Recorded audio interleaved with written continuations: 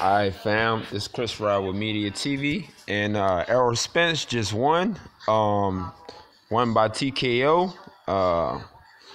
Lamont Peterson, his trainer, he said, no more, no more. He said he don't want, he don't need no more. So, great fight. It was going, man. It was going back, man.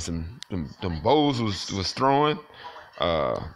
Errol Spence, he dropped Lamont Peterson, and man, it was a good fight. It was a real good fight, man. It was a real good fight. Like after Errol dropped him, man, it was kind of like shit, you know. The other round, he came back next round. Lamont was trying to come back and stuff, but Errol kept hitting him up and stuff like that. But it was a good fight, and all in all, man, it was a great fight. It was a good fight. I like fights like this, and I see. This is how you have a fight. It was like a good rugged, a real boxing match. Not no tip tapping.